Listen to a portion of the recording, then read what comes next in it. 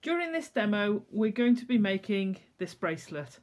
I love the way these colours give you that oriental feel, the rich gold. You've got the champagne gold with the red of the Swarovski with the black of the agate. Absolutely dramatic piece. So we're going to make this piece. And what we're going to need, we use all 3 of the gauges of wire in your kit. The black agate and the Swarovski. You're going to need some round nose pliers, flat nose pliers, cutters, and some baling pliers to make your clasp with. All this is out of the kit, there's absolutely nothing added. So we're going to get started. We're going to concentrate on the central piece. Now I'm actually going to weave, I'll demonstrate the weaving section with a different coloured weave wire, just to make it show up slightly. However, it is lovely when you use a contrast colour, and you can get some amazing effects, so do play around with that, especially with the 2 kits we've got on today. So you want about 35 centimetres of wire, of your 1mm wire, 5 lengths. Now I'm going to use shorter lengths purely to show you the weaves, then I'll go on to the bigger length piece. So you want your 5 pieces, and we're going to do, if I turn this over, this section at the back in a basket weave. Okay, so it's a 5-strand weave, 5 core wire weave. I'm going to move this over to there. There we go. And we're going to splay. You'll notice I splay them out. Now when you're doing the piece on the longer sections, you might want to clamp these. You can use low tack tape to stick them together because you're going to be working in the middle. So slightly off center of the middle, you're going to start, and you're doing approximately just over 1 inch. So we're going to start with the bottom wire. Now the other thing you want to do, or you might want to do, is actually put a little bit of low tack tape with a different colour blob or a number or a letter on, so that it's easier to see which is which. But if you splay them, you shouldn't be too bad. So we're going to wrap around the bottom one. I'm keeping a couple of inches of wire to act as a tail. Then we're going to go over the net 1 and 2. I'm going to call them 1, 2. See, mine are already turning, and they will do that. And there we go. 1, 2, 3, 4 and 5. So we're going to come between 1 and 2, go over 2 and 3, come between 2 and 3, go over 3 and 4. There we go.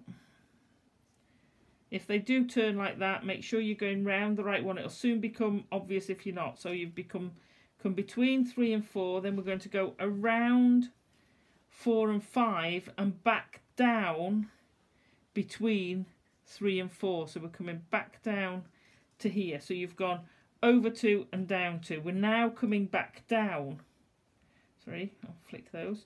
So we're going to come between 5 and 4. So you're going up, if I spread this out, you're going up 2 at a time. So you go up over 2 at the front and then come between them. So you're going round 1 at the back. Coming down, you're going round 1 at the front and 2 at the back.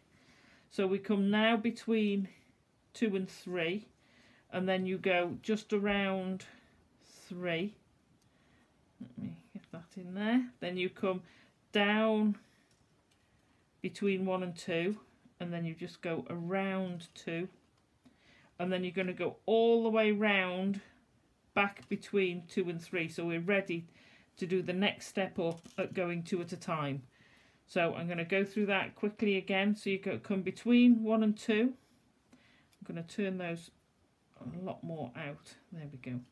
Between 1 and 2, over 2 and 3, between 2 and 3, over 3 and 4, between 3 and 4, over 4 and 5, back down to between 3 and 4, and then just over 4, back down, come between 2 and 3, over 3, between 1 and 2, over 2, and then you round the bottom. So you can see you're getting this zigzag, but it's a very close format. And if you turn it over, it's actually double-sided, so each side looks the same, so it won't matter when you're finished which one. As you're going along, just remember to squidge up. And like I say, you want to do about, I'll show you on here, you want to do about an inch section. Okay? So when you've done this central inch section, we're going to start on these 4 pieces of weave. So this is a 5 and 2 weave, great weave for shanks, and we're going to start on, we're ignoring the middle one, so we're going to bend that out of the way, and we're doing it 2 by 2. So take the first lot out of the way. We want the 5 part to be that one, not the outside one. So you want the 5 part in the middle. So we're going to go round 1, 2, 3, 4, 5. Now when you've done your 5, you're going to go around both of them. You can turn this up the other way so that that's towards you. It depends how you weave, and that's not a problem. So we're then going to go round 2 twice, and then come, and you're doing 1, 2, 3, 4, 5, and then you're going to go around the 2 twice. Now I don't pull really tightly when I'm going around the 2, because that will clamp this shut and stop you getting this nice close work. If you pull it tight on the second one, then you'll be okay. Now you'll see also I'm kind of going side to side rather than round. That's fine with the short ones. When you've got longer ones, make sure you keep your hand there, but when you go round, make sure you fetch your thread down before you pull on this, otherwise what will happen is you'll pull that wire. Okay, so you can still go around, just around that and through. It's entirely up to you. Okay, so you want to do 21 of each section. When you've done on that section, you're going to pull those 2 out of the way and then do it on these 2 sections, and then you'll go back to the start. Let me just trim this wire here. And again, you're going to do, just catch hold of that tail, there we go. You're going to start with the inner wire of the 2 is going to be your 5. 3, 4, 5, and 2. 1, 2, 3, 4, 5, and 2. Okay, squidge it down, make sure it's neat, and then you'll end up with a piece that has your middle section done, and then your 4 parts of your 5 and 2. So this is now going to be this central piece. Okay, so we got a little bit of a twist. Now we're going to bend these over each other. So I want to pull this around. Try if you can to do it all together. If you move one, to try and get another wire to bend exactly is quite difficult, so try and hold them all together and pull them round. You'll note I'm holding quite close to the top here. Wherever you hold will dictate how tight that curve is. If I held down there, it would curve all the way down here. I just want this tight top bit to curve, so I'm going to pull it round, hold on all together and fetch it through. Okay, so that is our first bend. We're going to tweak that when we come to put the beads in, because we obviously want a bit more space there. So I'm just going to pull that a little bit tighter, but you can see how if you pull them differently, you're going to get these coming at a different rate. So keep them flat. If you find these bend, twist one way or the other, don't worry too much about it. Get your flat nose pliers out and just bend it back. So that's that side. So now we want to do the other side, and we want to sort of keep the same direction going. So turn it round the other way. We want that to come round there, and we're going to fetch that round. This is the harder side because you've got to come over here and you want to feed down through there. So we're going to get around there. So you're actually coming around the wires. If you want, pull those out of the way, and you want those to go in. Now I would bend them, because you see what a mess it makes, before you get to the point where you're putting them in. So almost force them into the bend first and then get that nice shape. Okay, because you're not going to see that part underneath. So now we've got our bend, we can tighten it up a little bit. So I want to push that one in a little bit. Okay, take your time with this. Don't think it's got to be done instantly. You can do this, and I can't remember whether I said with 1mm, or you can do it with the 0.8. If you've got dexterity issues, I would recommend doing it with the 0.8. It's a little bit harder to do your wrapping.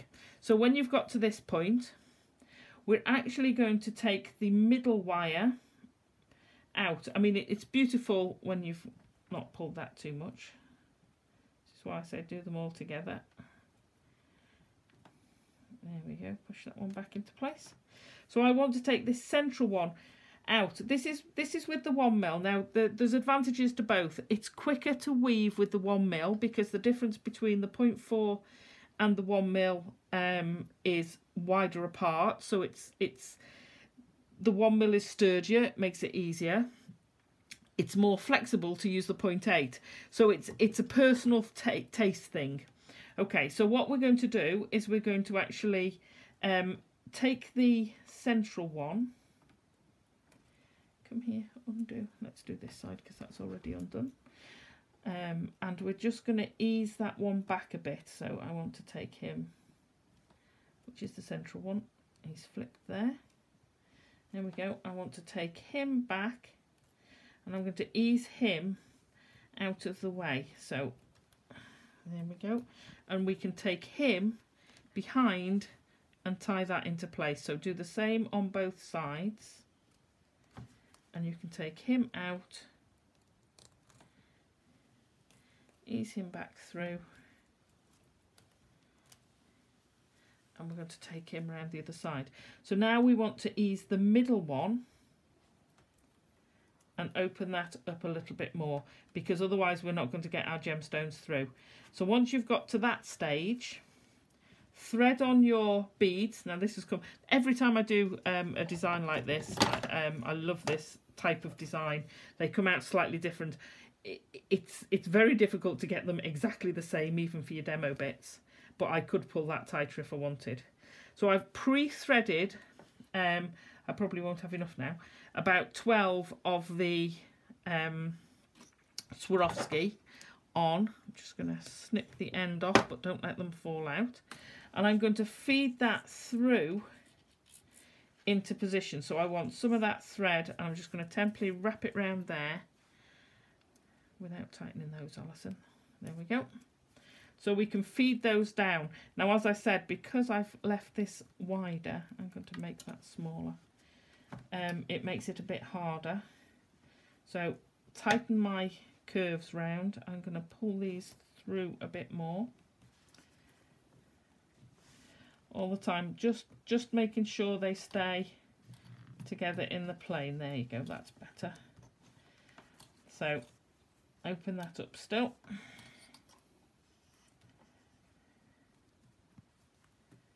There we go. And feed our, did that the wrong side, didn't I? There we go. Feed our Swarovski into place. Now when you get to this point, we're going to go through that gap. Come on. There we go. Through the gap. And then I want to come around, just wrap it in place around the back so that it's out of sight. And then we're going to come back up through there, so that we can come back up through the other side. And it just means you're only using one piece. So that would go through there and come back up, and then we'd slide on our agates to finish that bit. So I'm gonna concentrate on one side now because it's both the same each side.